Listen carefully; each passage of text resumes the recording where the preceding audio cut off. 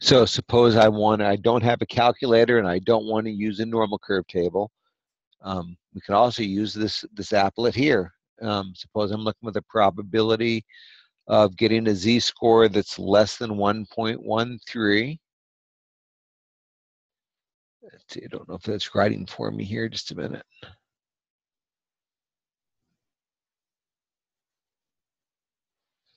At 1.13, and then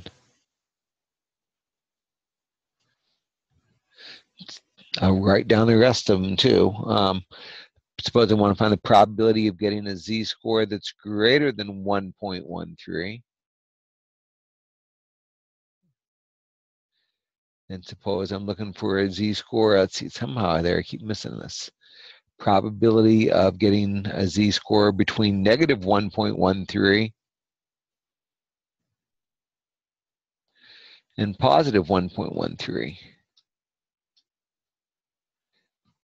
So I can use this David Lane normal curve applet, and because I'm on the standard normal curve, I'm going to leave the mean of 0, mean of 0, standard deviation of 1, and for the first one, let's see, for this first one, I'm going to have mean of 0, z-score of less than 1.13, so I'm going to go below. Let's see, I got to go back to get a mouse here. Below, and I'm going to put in the 1.13 and calculate it. And notice that's that black area, and there's the probability. I would recommend that you make a quick sketch of that area, and then if you want, you can even mark in.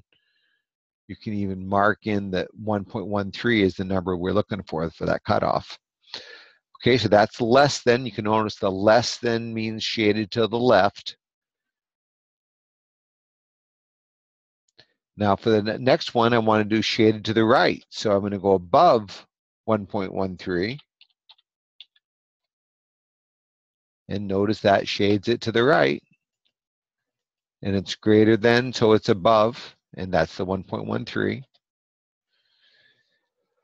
Now suppose I want to go between negative 1.13 and positive 1.13. So then on the applet, I'm going to do between, and I'm going to make it negative 1.13 and positive 1.13. And it shades in between those two numbers. And that's the answer.